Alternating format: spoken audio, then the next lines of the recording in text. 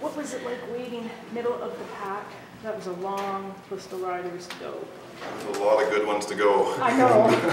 It was, you know, I was really excited with my horse today and my ride, and I didn't think I would win it, and I really got a little lucky to win it, to tell you the truth. As I mentioned out there, McLain was in time, very fast, and really got unlucky. He lost a shoe and his horse slipped in the last jump. But I'll take it, and what a treat. Did you know you had a Derby horse? Yes, I did. Last year I competed with her in this Novice Derby, and it was her first Derby. And I really hadn't trained a lot of the natural jumps, and all she had was A and C of the Devil's Dyke behind last year, and she was 6th.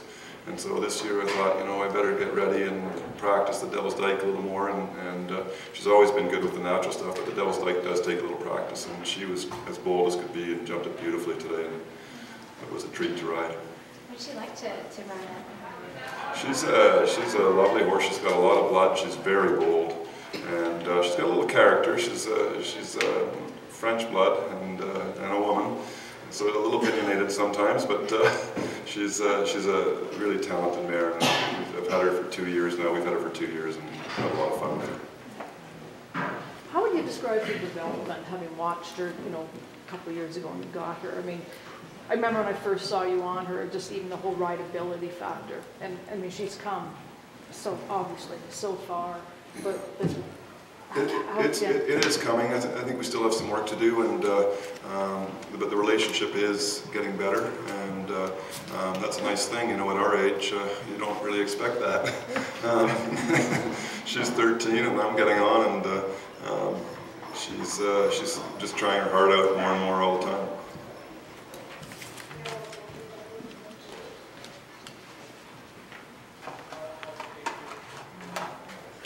Did you go in with the strategy of obviously knowing her, you are in the middle of the pack, you want to go clean, but speed is always an issue? How Absolutely. did you compromise all of that? I wanted to jump clean today, and I ended up slowing down quite a bit going up the bank. I saw a deep one at the top, and I was very slow down the bank. And I think in the beginning of the course I was fast enough to make the time. And after the Devil's Dyke, I got a little careful, and I really wanted to jump the rest clean, and I slowed down a little bit at the number 14 and 15, the hedge and the double. Because that's really where you can kind of blow it, when you kind of know, okay, the dike is behind us, but you still got a few more to go, and the plank's right at the end. Yeah.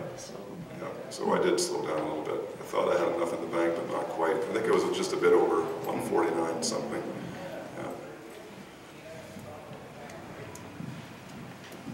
McLain, do you know where he lost his shoe? After the brown auction, I saw it go above my head, actually. Yeah, it went about 40 feet in the air. Yeah, it went high, and I thought to myself, oh, that's not great, you know, because I know what happens when you lose a shoe on turf. It's difficult. And, I got a bit slow to the Liverpool double, so he was able to keep his feet, but you know, I think when he had to set it the last, he just lost that right foot and kind of slid into it, and lost the ability to really push off. Maybe if I had kept going in 7, he might have been a little lighter off the floor, but that's what it could have shown. So. You're going to be happy though with his performance? I am. I'm thrilled. He came here the first week never having jumped a Derby, and jumped the course well and struggled with the naturals, and I've been jumping him over these Derbies over here in the All Canada, which is kind of a new feature, and I think it's helped him. He's won, I think, 2 or 3 of those classes, and today he jumped the naturals really like nothing.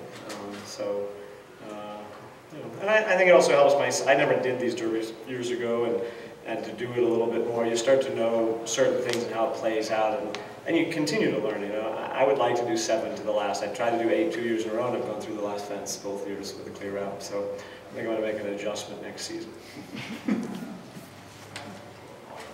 And Darragh, same for you. You must be pretty pleased with your horse's progression, I guess, throughout the entire tournament. No, he's been great. This wasn't really the plan to do the Derby. It was a last-minute thing because I hadn't schooled any of it. I didn't know what to expect today, but it looked like a fun class the first week, and I really wanted to do it myself. So just chuck one jump at a time, and he handled it great. He just got a bit green there in the Devil's Dyke, but come back next year and try again. I think be more confident the next time. Have you done the Derby type class with him before? No, he has. That's his first. I haven't even. That's the first time he's ever been down a bank. We didn't even school it before we came here or anything. The first week, the Devonsteig was in an option in a metre 50 class, and he jumped it fine that day, and so that's the reason why I went today. Yes. Oh, wait. Could each of you just say how often you encounter a derby, maybe not even of this caliber, but a derby throughout the rest of the year on your tours? I know you kind of all do a little bit different. Some spend more time in North America, more in Europe. Well, we have these two in the summer, and they have some speed derbies as well. So it depends on what you count. The speed derby would probably be with a different horse. So this type of derby, really, I do just here. I mean, your other options are Hickstead and Hamburg, but I haven't been there to do those derbies. The same way we just get to see the derbies here. That's. Spending more time in Europe, you don't do Hickstead or Hamburg? I did Hickstead last year, but it wasn't the derby meeting. There's a lot of natural jumps, but not the same as this. Have you done Mill Street, Darragh? I have a long time ago. For me, the same. We do some speed derbies throughout Europe. There's a speed derby at Palm Beach on the field. It would be nice to actually have a derby in Palm Beach. That's a beautiful field with a nice big bank. So it'd be nice to have it there, but you know, it's rare for sure. But it was nice to see 23 in today. I think it really has to be said that Spruce Meadows has encouraged not only those smaller derbies, but also helping us, you know, practice the naturals a little bit, because some of us don't have that. I don't have those at home, and so you have to go to another facility to do it. And you know, being able to do it a little bit, you get more comfortable. And I think you see the numbers increase because of it. Well, it's the same for me, really. The only other venue that had a derby in Canada was Twin Oaks out in Richmond, BC, and it hasn't gone for the last couple of years, but it wouldn't have been at the same level as this, caliber as this, so really Spruce Meadows is the only place I've ever ridden a big derby. And one more question, as a rider, how, I mean, obviously it's very different. You have your balance changes coming down the hill, going through the double stike. I mean, BZ rode 2 horses today. Are you exhausted or? No. No? Very fit. Darragh and I are exhausted. He's old, so you can take that when you win. You can say that. When he loses, you can't say that. To BZ, what does it feel like to be at the top of the bank and just have that rail? I mean, that had to be a heartbreaker. Yeah, that was disappointing. Yeah, I don't know, I was too conservative. I think I was going for a short one, and I think she was just looking, not even looking at the fence, and remembered probably first time she did it was this spring at the National, and probably just remembered she was pulling up there, and then all of a sudden the fence was in front of her. But I thought she, you know, the rest, you asked me if I'm tired, but she jumped the rest of the course so easy and nice that it wasn't that exhausting to go around for me. For BZ, Darragh, Jonathan, these are all your Grand Prix horses for the most part, and he's coming up. How do you think classes like this help them in their education or to prepare for other events? Or does it? I think as long as they're brave enough to do it, I think it's really nice for them to do something different. Keeps their interest. You know, Viva is, she's 15 now, so if anything you can do to keep her interest in things, I think it's a good thing. Yeah, I think the same, especially after being here for 5 weeks and stuff, you know. But it's something new for the horses to look at, and they actually go, like, what's happening here, you know, all this different stuff. But I think it's good. I think with the, you know, the time allows them to encounter here at Spruce Meadows and all the big competitions.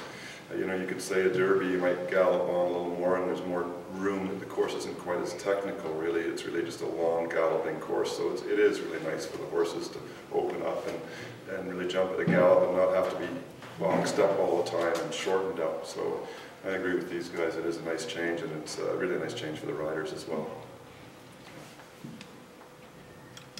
With the course set every Does it ever get easier? Like knowing you're going in and it's the same horse since 1990? It sure gives you a little more confidence in knowing that what you have to do, because when you get here in the morning to jumping Grand Prix, you have no idea what you're going to face. And so yeah, I think it gives a little more confidence in knowing what you've got to tackle, and still comes down to are your friends or your peers going to beat you or not, but it is nice to be able to do that once in a while. I really enjoy it. The Devil's Dyke jumped extraordinarily well today going in, and you know it varies year to year. Do you attribute any of that to the new footing, or the horse are just better at it now and you're better at it, and it just didn't take the toll that it has taken in the past? I think you could say all the above. You know, the footing was great, and people came prepared. I mean, Darragh said it's your horse's first time. Very brave to just jump through that like that. But yeah, I think BC, you have a Devil's Dyke at home, and prepare. And you said I've your been horse. jumping in here. We've been doing it all these classes. That So it's really just helped my horse. beneficial. Yeah, good.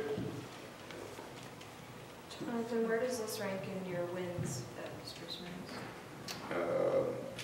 One of the few. But it sure is a real treat to win here at home, and with the crowd behind you. You know, it's a big win for me, and one I'll never forget. Further questions? Well, great. Congratulations to all of you. It was a great. You know, you can talk about quality and quantity, but 23 came in today, and they all gave it a go, and it was a great result. Congratulations, Jonathan. One-time fault, one for the history books. Good job.